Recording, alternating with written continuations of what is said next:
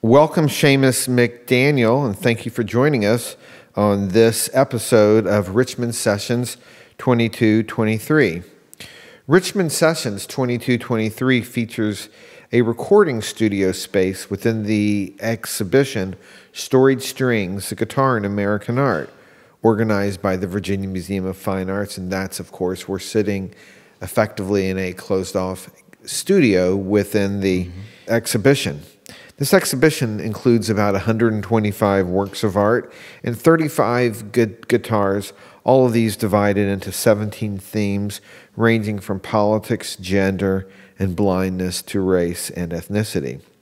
Linking these themes is the premise that the guitar, as a visual motif, has long enabled artists and their human subjects to tell stories that otherwise could go untold or undertold. And this aspect of the exhibition, Richmond Sessions 2223, in turn, is a showcase for contemporary musicians like yourself, Seamus, to record songs that demonstrate the power of the guitar as a means for telling stories, invoking universal themes, and weighing in on myriad events. So, Seamus, what is your take on this? Can the guitar communicate and express as something in its own right? Yeah, certainly. I think the guitar is a very, very unique instrument. And aside from being polyphonic, meaning that we can play multiple notes at the same time or having a really wide range of notes available to us, there's two main things that I think really set the guitar apart from something, say, like a piano. Mm-hmm. The first is that we have access to so many types of articulations and ways to express the notes that we play, the pitches that we play and love. And this includes things like, palm muting, glissando, slurs, pizzicato, timbre changes, especially on acoustic instruments, and many, many more bends. You've kind of heard about this from some of the other players on the Richmond Sessions. But the other thing, and this is kind of like my own theory, I think that the guitar, and especially the classical guitar, uses a frequency range that is pretty similar to, the human voice. So wow. I think that, we can relate to the melodies that we hear, or the bass notes resonate in a specific part of our body, and sure. We can kind of understand it almost like a language, right. And this is something that I think the guitar kind of has a special or unique feature on. Great. Yeah, that makes complete sense. Can you play us composition or two that helps make this point? Yeah, I'll play a piece titled An Andante. Mm-hmm. An andante is just a tempo marking, basically. It means at a walking pace. And this is by the composer Justin Holland, who I'll say a little bit about after I play this piece. Yes.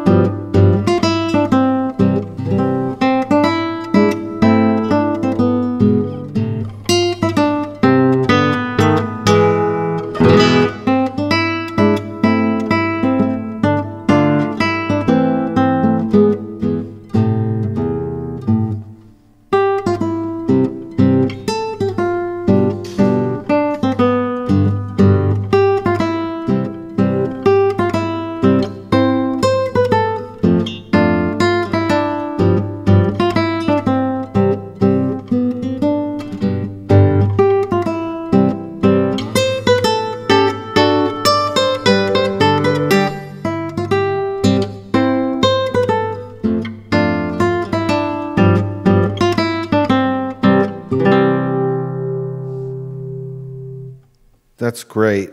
So Justin Holland is a very important composer. Yeah, he is. And you want to tell us a little bit about what makes him important and what we get from this piece in particular? Yeah, so I think first and foremost, he was born in 1819 and passed away in 1887. And, you know, around this time, it was very, very difficult for Black Americans. And Justin Holland was kind of at the forefront for, you know, not only as a Black classical guitarist, but classical guitar in America as a whole. You know, classical guitar or guitar kind of originated in Spain and Europe and such, but Justin Holland is very responsible for bringing it, the specific instrument to kind of like the limelight, or, you know, exposing people to the possibilities of classical guitar. And he did this by arranging, you know, many popular songs at the time in America. And an arrangement is when you take, you know, like a song that's usually sung, or maybe a little melody played by a chamber group or an orchestra, and you put it all on one instrument, or in this case, the classical guitar. Like I said, polyphonic, right?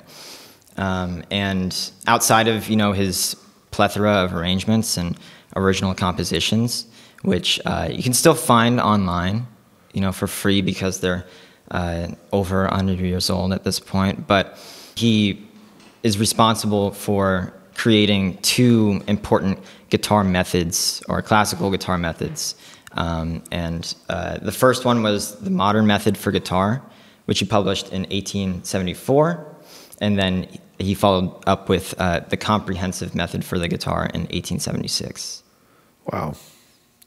So how renowned was he in his own lifetime? I think he, you know, took his prowess on the guitar, classical guitar, and, you know, his ability to perform and compose and arrange, and used that kind of as a stepping stone for, you know, how they saw Black Americans in general, or musicians, you know. And I think he really put out the first method books that, you know, method books are very, very important, and we have many of them by Dionisio Aguado, Fernando Sor, you know, Francisco Tarraga, and they include everything about the left and right hand technique that we need to know. And they may include, you know, excerpts or pieces and little etudes, things like that. And I went through some of Holland's method books, and they're very, very comprehensive. They have everything, you know, really nice descriptions, pieces that exemplify everything about the technique and, you know, what you should kind of be getting out of that. But that's a very difficult thing to do. I mean, you really have to take your time and discuss the little motions that we use, and maybe, you know, talk about the ergonomics. And, you know, classical guitar is very concerned with preserving our energy and our physiology. You know, it's very important for our anatomy, you know, to avoid injury and things like that. And the fact that Justin Holland was able to publish those two method books, as well as all of his arrangements, you know, I'm sure, you know, gained a lot of attraction for the classical guitar. Absolutely. In, you know, early American times. He sounds like a wildly important figure. Certainly. And just to mention this piece, like I said, it's an andante. It sounds, to me, you know, I couldn't really find any descriptions, and that's kind of the case with a lot of these old sheet music or books from, you know, times where they're out of print, out of publish. You can find them in the Creative Commons online for free. This piece feels triumphant to me. Kind of like we have a section towards the end where we have a key change to a minor key. Yes. But even though we have that, you know, minor key change, it still feels like there's a lifting up point from there. Yeah, there seemed to be some A minor and D minor in there towards the end. Definitely. So what about you, Seamus? Can you tell us a little bit about your journey, how long you've been playing, and where all this has led you to now? Yeah, so I started playing guitar definitely over a decade ago. Okay. Yes. I should have thought about the exact number, but You know, I was in elementary school. I started out on a nylon style guitar. I think I was still using a pick. You know, the nylon strings are a little easier for kids' fingers and things like that, Sure. especially with chords or, you know, even just individual notes. But I think after doing a couple years of that, I was really interested in an electric guitar. I had an MP3 player at the time. This is like, I think around when the iPods were getting pretty popular. Yes. And I had like an off-brand MP3 player, and I had a couple albums on there that I think were pretty important for me as a musician. Pink Floyd's Dark Side of the Moon, Paranoid awesome. by Black Sabbath, and Master of Puppets by Metallica. And so I was listening to those 3 albums on repeat, basically. That's amazing. And that kind of, you know, my parents were into that type of music, so obviously the influence kind of came down from them. But Guitar Hero as well. Sure. A video game came out around that time where you kind of got the general articulations. And I already played guitar, so I had some kind of experience there. And after that, you know, I focused mainly on electric guitar for a while. My teacher up in Northern Virginia was a shred guitarist, so he took me through the ringer with rhythms, you know, 16th notes, patterns, things like that. And in high school, in Loudoun County, where I'm from, they have an amazing and incredible faculty of classical guitarists. That's wonderful. So if you wanted to, you know, take guitar, you were taking classical guitar, which, you know, like we just talked about, is important for the ergonomics and for playing efficiently, and, you know, that transcends all guitar playing. Right. Classical guitar. So you're talking about timing, and I thought about that and the rhythm of what the Andante piece you were just playing. Could you play us a piece in either 6/8 or 3/4? Yeah, so this next piece is a barcarolle, which is like a boat song. In, you know, generally those are in 6/8. Yeah, you get the sway of 1 and 2, or 1, 2, 3, 4, 5, 6, right? Yeah. And you'll feel that throughout this piece, but there's also a lot of, you know, liberties taken with rhythm here and there. But the subtitle to this piece is Bounding Billows by William Foden. Okay.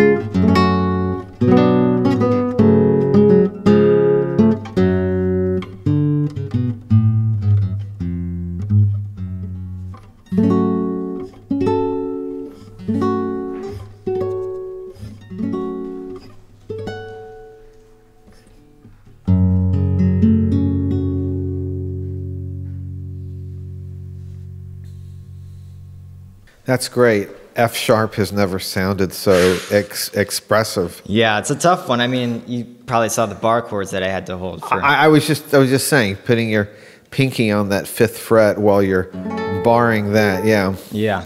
hitting that A, I guess it is it's quite a literal stretch. Yeah. It's necessary though, right? It's part of the melody. And is that's not the biggest hand stretch you make on the fingerboard though? No, usually the 1 to 5 stretch is a pretty big one. Right, the F to the A there. Instead of the F sharp to the A, you get that one, that 1 fret back. There's a Bach piece that I don't play a lot of Bach because I don't like playing arrangements. I like playing pieces that were composed and written for the guitar itself. But I know there's a Bach piece where you have to hit a B and F sharp, I believe it is. Oh, that's just nuts. And you use your thumb on the top of the... Oh my God. I've done it on electric guitar. It's a little easier because the frets are smaller, right? The scale length is shorter. I was going to tell people, watching this, just to be a master of the obvious, that would be easier on the thinner guitar neck of a Strat. Yeah, certainly. Of a Strat or a Tele. And I'm sure, on the piano or the clavichord or the keyboard, no problem, right? But that's why I kind of stray away from those things. And, I really like highlighting what the guitar is capable of, and arrangements are a way of doing that, but I think original compositions that were, utilize the instrument in some way or another really bring out specific characteristics, and not to mention they're probably a little bit easier to play or fit in the hand a little bit better. Right. So how do you think that piece evoked the idea of bounding billows? Yeah, I mean... And what exactly does that mean? To be honest, I'm not sure. I took it as, and again, you can't really read, you can't watch an interview with the composer, right? Or read a little excerpt. There may be one thing here or there, but this is kind of in a collection of songs. And to me, it starts out like there's rough waters, or there's rough seas, right? And this could be a metaphor for anything, right? Right. We start in that F sharp minor, right? That big F sharp minor chord. And again, it starts pretty slow. There's little fermatas here and there, some tempo ramps. And then we get this nice middle section where we're in a major realm, right? We're kind of out of the minor thing. Yeah. And then we come back to it at the end. Sure. And, I think aside from taking it literally as the boat going through rough seas, you get through to the middle of the ocean and it's all calm, and then on your way in, maybe it's thunderstorming. This could be a metaphor for anything in life, just like the first piece, kind of like a overcoming of some hardship. Do we know much about William Foden? Yeah, so I have a couple things written down here about him. He was born in 1860, passed away in 1947, so a little more recent, right? And he lived a long life for that time, I believe. He started playing music on the violin, and switched to classical guitar at age 16. And I thought this was pretty interesting because the renowned violinist Paganini actually played and composed on classical guitar. Yeah. And his pieces are, about as what you'd expect, pretty fast, pretty crazy. He was a virtuoso violinist, and from what I understand, he was a little private with his classical guitar playing. Paganini didn't really perform it much, but I thought that was kind of an interesting parallel to William Foden, who, also started on the violin and liked the classical guitar so much, had that first point of contact, so that he, eventually transitioned to playing classical guitar and writing some amazing pieces. Again, I believe Foden also did arrangements and a lot of dances like polkas, waltzes, mazurkas, things like that. And one last thing about him, he had a run of signature guitars in 1911 and 1917 with Martin, called the Foden Special. Classical guitars, I think early guitars had a bit more of like a smaller body. You can actually see some here in the exhibition. They have smaller bodies, right? They're a little more thin, but I think they made those guitars for his students, and yeah, they were called the Foden specials. And you can find a lot about them online. Sure. There's a brochure that states every guitar inspected by Foden. I love that. I don't know if that's true or not, but yeah, a lot of those early Martin sales brochures and catalogs have survived, and yeah, it's cool. Yeah, it's amazing. I got a lot of information in this exhibition and the accompanying catalog book from way back. Fender, Martin, Gibson catalogs like that. Yeah, that's great. So, how do you pronounce the name? I don't know. I'm sure I'm going to get this wrong. Charles Dejanin? I believe it's Dejanin. Thank you. I think that makes a little more sense. He was born in Colombia. Okay. And emigrated to New York at 6 years old. So I guess this was 1840. He was born in 1834, died in 1911, the same year that they started making those Foden specials. Right. Just so you see, there's some overlap with these three composers so far. And yeah, this next piece is called the Addy Waltz. And again, I couldn't find a whole lot of information. You know, a waltz is a dance, obviously in 3/4. There's a specific tempo marking for waltzes around like 85 to 95 BPM. You don't want to be waltzing too fast or too slow, right? Then it would be something different. But Addy might be like a nickname for a woman maybe that he had a thing for. And maybe that will come out in the music and the composition. Are you going to take us through a few different keys here? Yeah, I believe so. Yeah, there's again like a similar modulation, but yeah, a couple different keys, and it begins and ends with the same A section. Okay. So.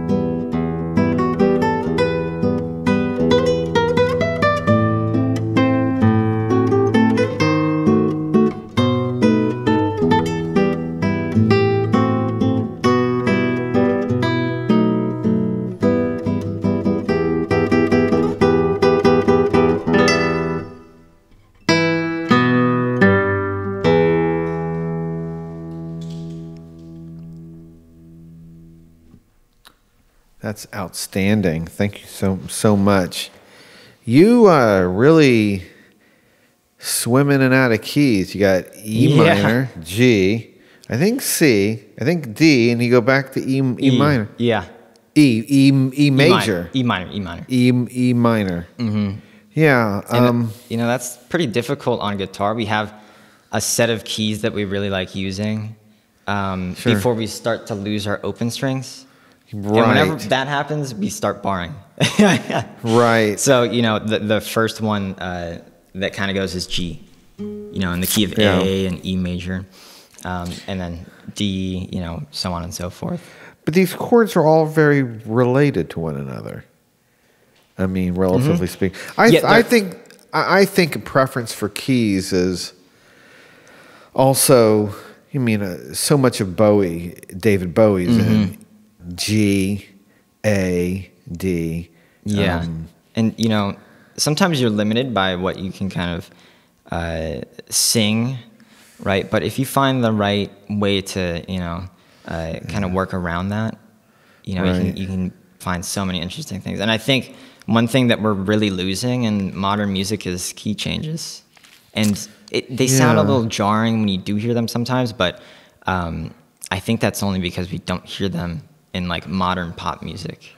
There are some examples. I was just recently listening to Surrender by Cheap Trick, which goes from B flat to B to C. Yeah. And they use that to make, the song is just like B, F sharp, E, B. It's not exactly rocket science, but it has this kind of, kind of jars you into another realm each time it goes up a half step. Yeah, and I think the beauty about key changes on the guitar, like I said, you start adding bar chords, but even around that, we have a limited range. We have that low E, right? This is the lowest note that we can play. So, maybe that's our fourth, maybe that's our fifth, maybe that's our third. Well, you say that, but you're about to play an electric guitar that goes a little F bit sharp further. To... Yeah. There's I would like to see more key changes in like modern music, and there's in the examples that I'll play later, there's a couple small things, but it's usually just pulling from a different mode or for a very split moment. Seamus, how difficult is it to stop what you're doing and play harmonics? Oh yeah, in the middle of this. Is that technically a difficult thing? So harmonics are not that hard, but to play that in the midst of everything. Yeah. And the next piece that I'm going to play actually has artificial harmonics, so we can. Of course, we can change our our 12th fret by effectively putting a capo wherever our fingers are at. Right. But is that the Andrew York? Yeah. It's a little difficult, and especially that I think that 9th fret harmonic. You can also get it at the 4th, right? Right. But the brighter you get with your right hand, the more we have more tension on the string close to the nut and the bridge, which is why that F major chord is so difficult to play.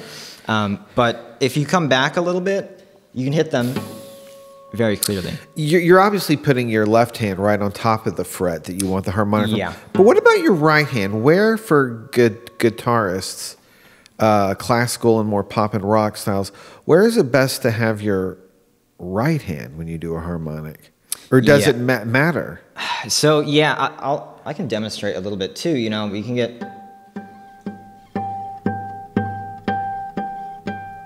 It seems just there's kind of a sweet spot, right? Like around here, and about 2 inches to your right from the sound hole. Yeah, from the sound hole, from the bridge, and generally you're going to be playing away from the sound hole because that's where the sound comes. If you want to get warm and quiet, you kind of put your hand up here where there's less tension, right?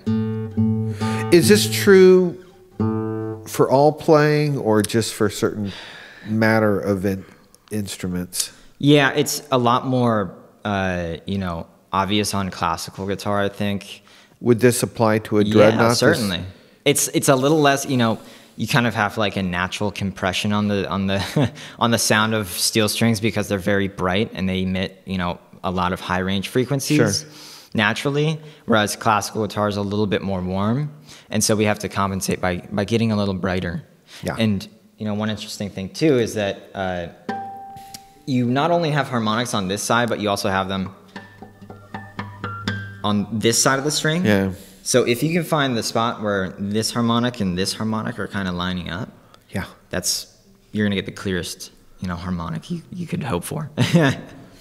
So Andrew York, and I only know this because you told me, he's a James Madison University graduate, part of the LA Guitar Quartet. Yeah. At the forefront of modern guitar composition. This should sound familiar. Yeah, that sounds verbatim. That's what you told me. Yeah. Uh-huh.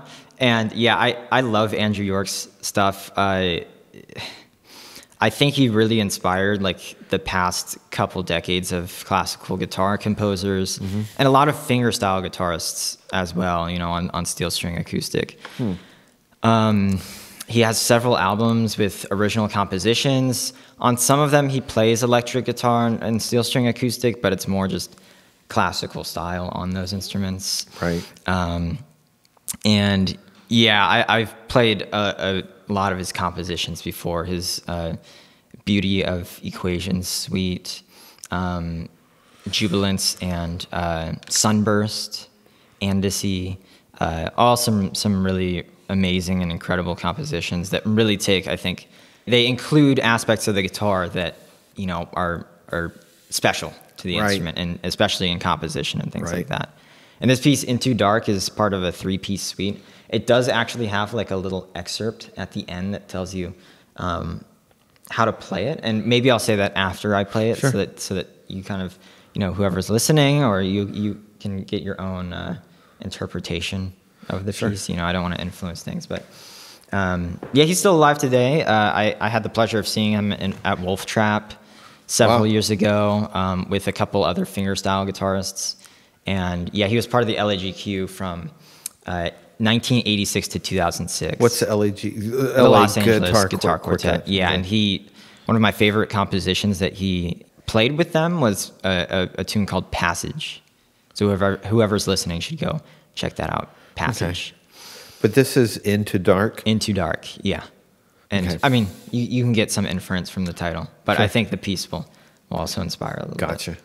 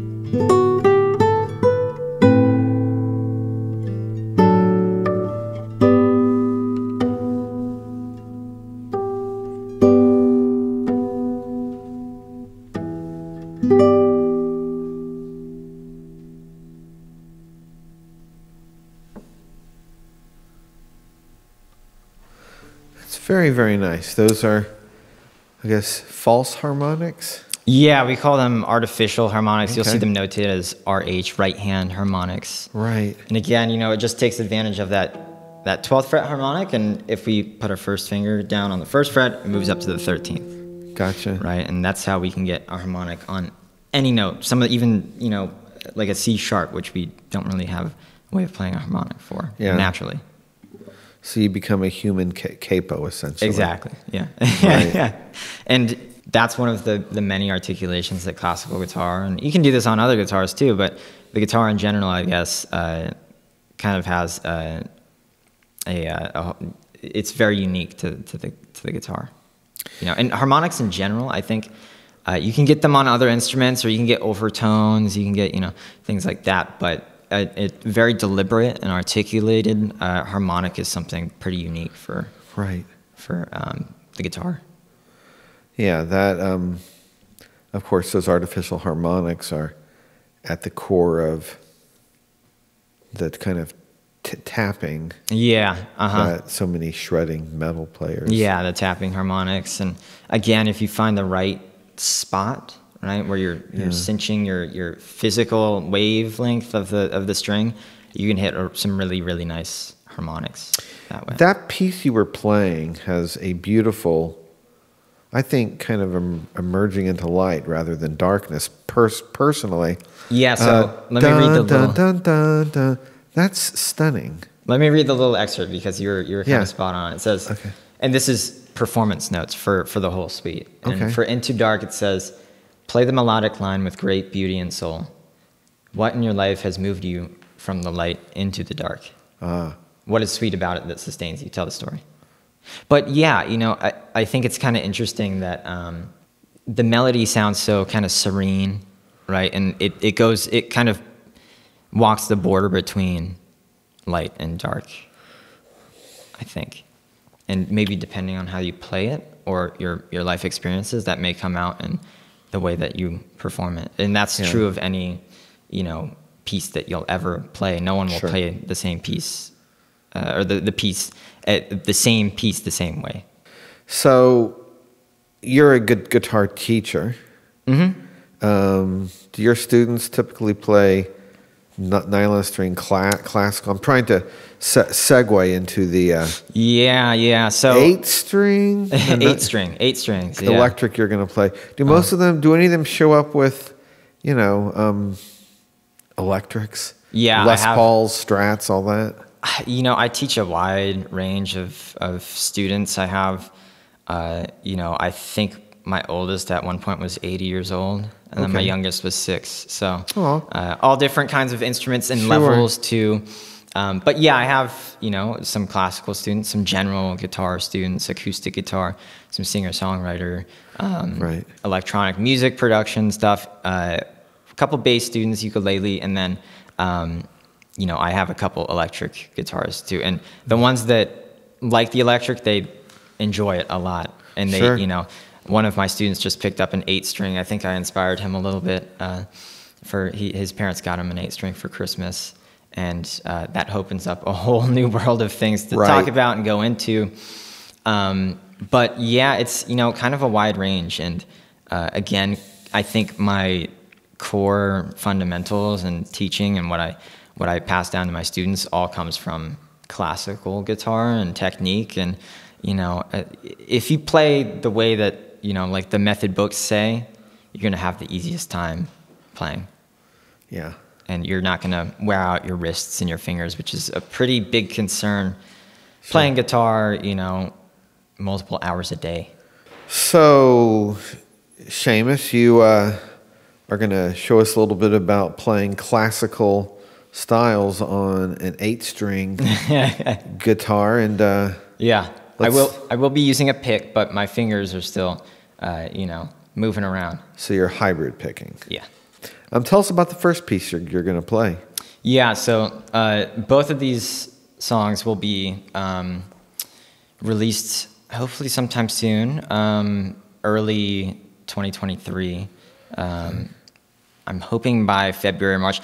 These songs have been done, produced, written, composed, recorded, mastered since April of last year. But putting out music is a difficult and daunting task, and I wanted to make sure that, you know, I have everything in place, everything ready to go. before I put anything out, because this has kind of been the culmination of everything that I've done so far in terms of workflow and process and composing capabilities. I'm still in a band called Retrosphere, which at this point is just a duo with me and another guitarist. I was in a band called Epiphany. We played around Richmond for a couple years. Haven't done anything since 2019, or December, right before the pandemic happened. But I'm hoping with these songs to be the first of 4 EPs amounting to a record called Anatomy. This first EP is called Mind, and the first track on it is a song called Highly Myopic, which you could take some symbolism out of it, but it's more so that my eyesight is pretty bad. Okay. And this is heavily influenced by one of my favorite guitarists and composers, Aaron Marshall, who's in the band Intervals. Instrumental stuff across the board, kind of high energy. And what I'll be playing of this track will be the first couple minutes. There is a guest solo by an Australian guitarist named Jake Howsam-Lowe, who does a very similar thing towards the latter half of the song. But I'll just be playing from like the intro through verse 2 today. I'll keep the rest of the song a secret for everyone to listen on when it officially releases. Great.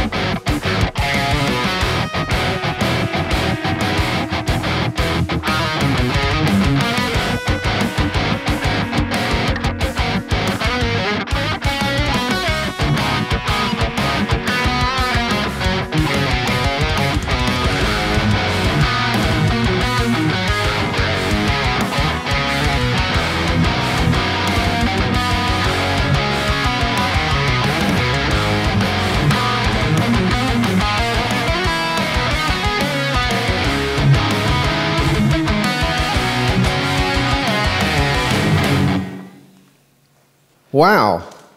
Not that I'd expect anything less, but that was fantastic. Yeah, thanks. Oh, my goodness. So, really, as Metallica-esque as parts of that perhaps were, part of the beauty of a piece like that is that it eradicates somewhat preconceived hierarchies between the genres of music in the first place. I mean, like, what was that? I mean, a lot of individuals might say that was shredding metal and not classical per se. So maybe we shouldn't be so stuck on our archaeological shelves and say, this is rock, this is classical. Yeah, definitely. And, you know, the term that they kind of use is just progressive. But that could mean anything, right? And there's a lot of bands, I think, right now that kind of fit within that progressive realm. Progressive metal, you know, it's more so the textures and the instrumentation, I think, maybe gives people a preconceived, you know, idea of what metal is, you know, or this or that. But, you know, the melodies that I use in the verse and, you know, the pre-chorus harmony, the chord progression there, I'm trying to, you know, kind of stretch things a little bit and utilize, you know, catchy melodies, interesting harmonies, you know, different tempos and divisions of notes, things like that, trying to be lyrical for some sections and, you know, really texture driven for others. And it's just kind of a wide array of things. And I think when it comes down to it, because, you know, I've been influenced by the bands that I listen to, and again, you know, those 3 albums, that's just kind of my vocabulary. But if I was on, you know, a different instrument, I'd probably be writing very similar things. It's just, I guess, the context that this song uses. So much of what we listen to and who we study with, especially, you know, inform who we are when we go into those different directions. Again, remind us, Dark Side of the Moon by Pink Floyd, Metallica. Yeah, and Black Sabbath. Which Black Sabbath album? Paranoid. Of course. Yeah. Of course. And I listened to those for months on end. You know, if those are the only 3 things on your MP3 player, you're just gonna shuffle through them, right? Gotcha. Can you tell us a little bit about the instrument you're playing? Yeah, so this is a Strandberg Bowden. This is the metal series. They have a couple different kinds, but they're all relatively built the same way. The brand is Strandberg. It's a headless guitar. The thing weighs less than 6 pounds, which is kind of crazy for an 8-string. With this surfboard of a fretboard of a neck. There's a lot going on here. Obviously, like I mentioned, no headstock. We have the multi-scale length. So the scale length, or the length of the string from the top string to the bottom string, increases greatly. As you can see, it's, you know, going diagonal out this way and then out this way. And that helps preserve the tension on the string as you progress, because the lower the string is, especially if you're playing something like what I play with heavy guitars, distorted, you know, a lot of the tone comes from the attack of the pick. And you want those strings to be pretty tense, even if you're down tuning or playing something heavy. And then you want those top strings to still be bendable and light. And we can achieve that on one instrument by using multi-scale. And then the frets just kind of follow in line with that. I think the neutral fret is around like the 7th fret. And then from there and back, they fan out a little bit. Is this the first fanning fingerboard that you've played? Yeah. That you regularly played? Mm-hmm. Yep, yeah. And, you know, there was not too much of a learning curve there, thankfully. Everything just kind of fits into place. And I really appreciate that, because I have a 7-string Music Man Majesty that isn't multi-scale. And that 7th string, I'm always having trouble intonating or finding the right, you know, string gauge for the floating tremolo, things like that. A couple other things too. It's chambered. It's got this really nice Endurneck neck, which is a trapezoidal shape. It's patented by Strandberg, and it basically just allows your thumb to rest at a flat surface up higher when you're on the lower frets, and then up lower when you're on the higher frets. Gotcha. And again, this, you know, is kind of right in line with my classical technique, because you never want that thumb chop. I mean, I do it occasionally for you know, stability, but if I wanted to, or if I was, you know, looking a little more carefully, that thumb is never on the top, or on, you know, it's right where that trapezoid is. It occurs to me that the pickups fan too. Yes, yeah, that's very important, because like we talked about with the classical guitar, the tension varies, you know, from the middle of the string to the outsides. Right. And you want that pickup to be picking up a clearer sound where it's not flubby and moving around as much. And so they have to fan the pickups as well, Sure. along with that. And Is there anything special we should know about these pickups? Yeah, so these are Fishman Fluence modern pickups. Yeah. Fishman uses their own technology, which is instead of having the copper wire coiled, like the old school, it's just a piece of circuitry. The sound from one pickup to the next in the manufacturing process is going to sound almost identical. You don't get much variance there. And so you won't get, like a dead or a bum pickup every once in a while. And they're powered, so I use a 9-volt battery in the back. You can buy a rechargeable one. And Strandberg did a really nice job of not only chambering the body, so it's light, but completely coating the inside and the electronics with frequency resisting, paint and things like that, so you don't get interference. Are you only playing on the bridge pickup right now? Yeah. So for this song specifically, the leads I felt sounded a little bit better with the bridge as opposed to with the neck. Yeah. It's a big difference, right? And I think just for the way that I was thinking about that verse and the leads here in general, I wanted them to come out a little bit sharper. This song to me is one of the more intense ones. It's, like I said, high energy, kind of upbeat, moving fast, swiftly. And to me, that bridge pickup kind of brings out that sound. Well, it's really been great having you here, Seamus. Can you take us out with another original composition? Yeah. So this next one is the last track on my first EP. There's only 3 songs. This is the third. It's called DLFP. And it's called what, I'm sorry? DLFP. It's an acronym, which I'll leave up to interpretation.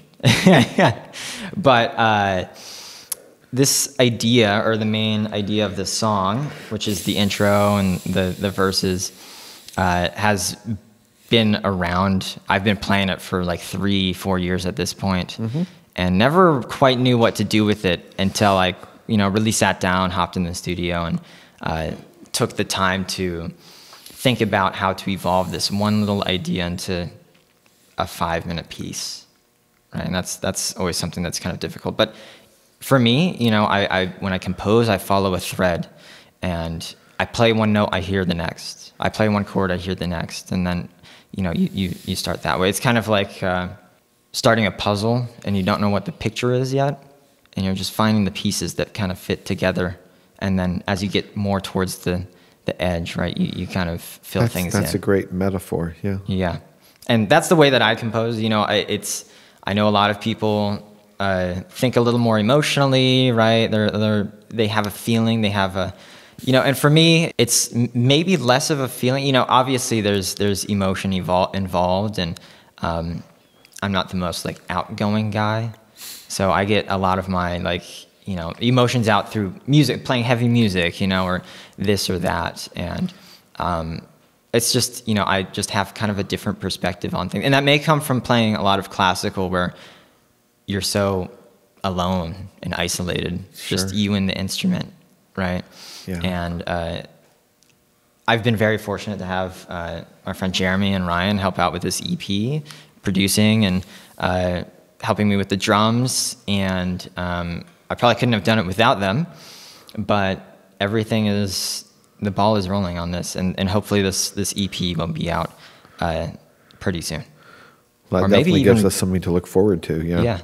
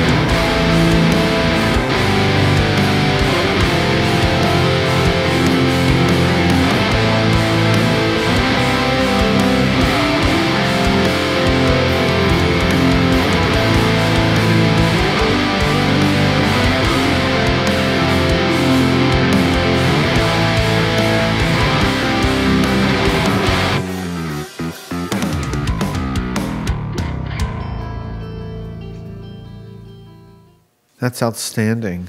Thank you. Thank you so much for sharing that with us. Yeah. Those, I guess, your two lowest strings, which are tuned to A and E, those are monster bass notes. Yeah. Which, coupled with what I assume is a bass that you're playing. Yeah, yeah. So there's a bass there, and there is a bit of overlap, right, with that low E and the A there, and I think it just kind of accentuates it to a really nice degree. And I tried to, save those low strings. And later on in the song, there's a riff that does use the low 8.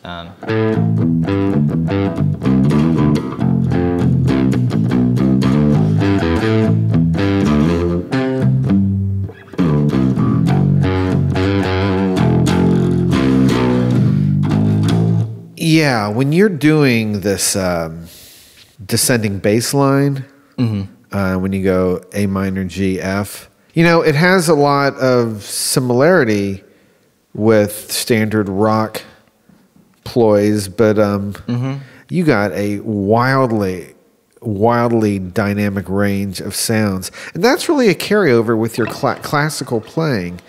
And maybe this is true of all classical, but you seem to veer on the let's have a lot of things going on at one time side. Yeah, I really enjoy music where, you listen to it once and then you listen to it again and again and again, and you find something new every single time. And that goes with classical too, the little articulations, the inflections. I really love playing pieces that, just kind of unfold the more you play them. And I always tell this to my students, playing and writing and everything in music it never gets easier. You know more about it, but the more you know, the less you kind of know. It's a weird dichotomy there, but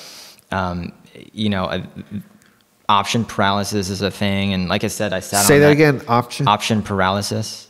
So when you know so much that you don't know which direction to go. Right. And that's kind of where we have to rely on our inner voice and what, is really speaking to the individual to, drive our compositions. Otherwise, we could plug something into an AI generator and we'd have music.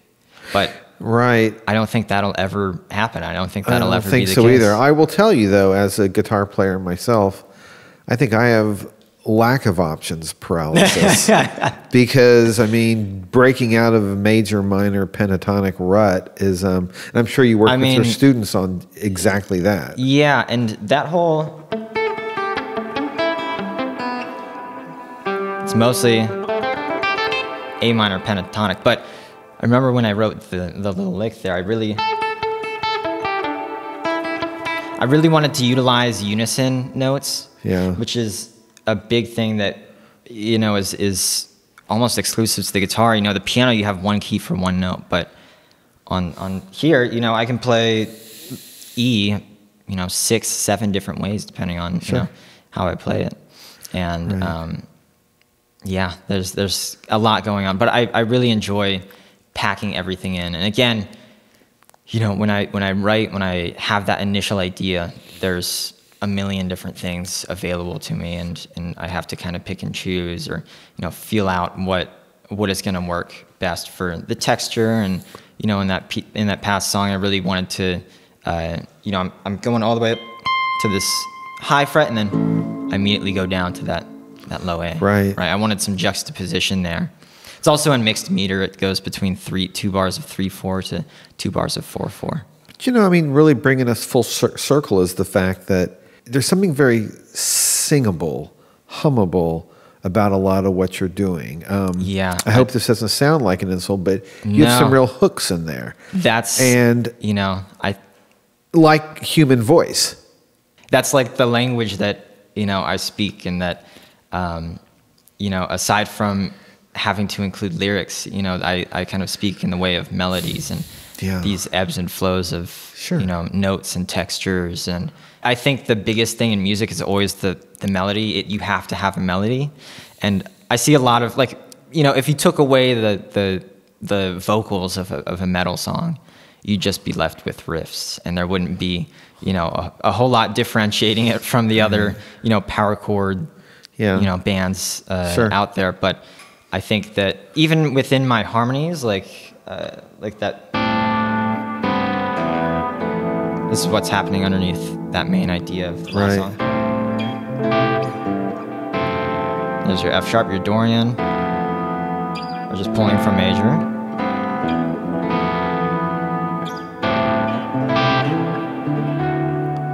Right. How are you getting that sustain, that particular type of sustain? It almost sounds like a delay, but it's not, is it? Yeah, I'm using a plugin by Neural DSP called Archetype Nolly. Nolly is a producer for the band Periphery, who's another progressive metal band. And I think there's reverb and delay on there to some extent. And, you know, we get this kind of naturally on classical guitar with just the resonance of the instrument and, again, those ringing strings. You know, I play this note and I mute it. You can still kind of hear it. It's a little less obvious on the electric. It would be way more obvious on the classical. But the other strings ring, you know, with sympathetic vibrations, sympathetic harmonies. And this, you know, in the day and age of noise gating and compression, we kind of have to add that back in, that life back in with reverb and delay and chorus, what have you. Well, thanks so much for, you know, I mean, one of the even if you might not put it exactly this way, I mean, I want to thank you for sharing the consonances, the congruences between classical guitar and rock and metal.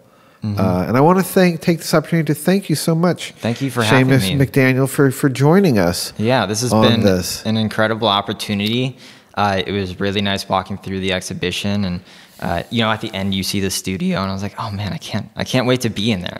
Well, and it sounds amazing in here. I had a really good time playing and talking to you, and I hope that I enlightened some folks on, you know, maybe the realm of progressive instrumental music, I'll call it. I won't label it as metal, but it's progressive, sure.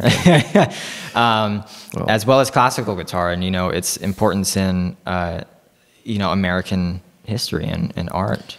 Well, you've certainly very eloquently and clearly gotten that across. So I want to thank you again so much for your time and efforts here, and thank everybody for joining in today, and we'll see you next time. Thank you.